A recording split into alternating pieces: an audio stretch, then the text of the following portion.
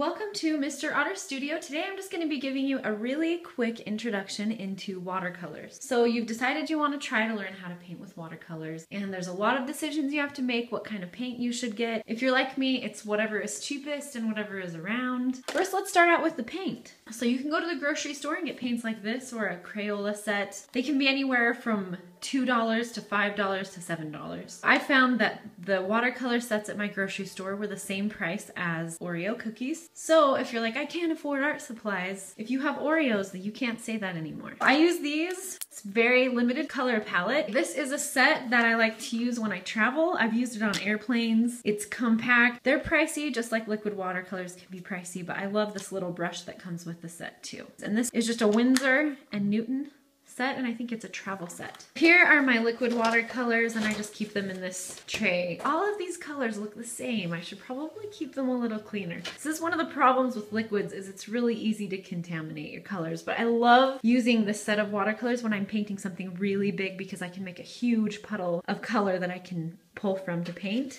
Liquid watercolors, they can be just as expensive as the solid colors. So I would just try it and see which one that you like. But I do love the variety of liquid colors that I've been able to find. Or in the description below, I'll post all of these colors just in case you want to know what colors I have in the set that I use. Brushes. The brushes that come with the store-bought sets are usually a little hard to control. The ends are kind of frayed and it's hard to get a really good point. You don't need to spend a ton of money investing in brushes. You can spend as little or as much as you want. These brushes, none of them were over $10. In fact, I think most of them were around $5, and they're all synthetic. People say that sable fur is the best for watercolor paintings. If you do not take care of your brushes, they tend to fray out and lose their point. So I have a nice point on this one and haven't taken as good of care of this one, so it's a little bit frayed in the end. So I'll show you how to take care of your brushes. These are the basic ones that I use. I use a big flat brush like this for my washes, large areas. I use this little pointed brush for my details, and then I just use this one for the in-between parts. So you can get a variety of brushes. What I would do is go and get a few and experiment with it. So those are the basic brushes that I use. Really quickly, I want to point out that you do not have to go out and buy all of this stuff. You can try to make your own paint and make a paintbrush out of your own hair. You can make your own paper. I painted an entire watercolor painting. I just used a bottle lid and it looked awesome. So you have your paint, you have your brushes, now you need some paper to paint on. So this is nicer paper. So let me tell you what these things mean on the cover. This is the brand, Arches. It's cold pressed, which means that it has kind of a more textured surface. Hot pressed tends to be a little bit smoother. And the difference is with cold pressed, it's going to suck up your paint a little bit quicker because it has so much texture. And so it's going to dry a little bit faster than it would if it was hot pressed. The size of it, of course, how many sheets are in there. What it's made out of, cotton is great for watercolor.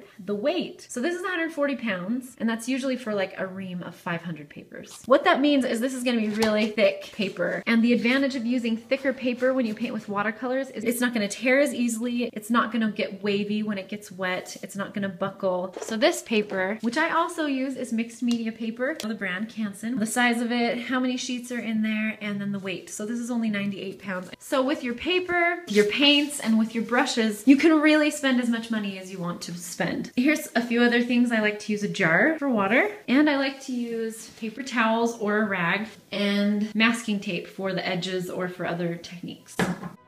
Here are some examples of some paintings that I've done using these paints. And I just want to point out that these aren't the greatest. Some of these are like over 10 years old.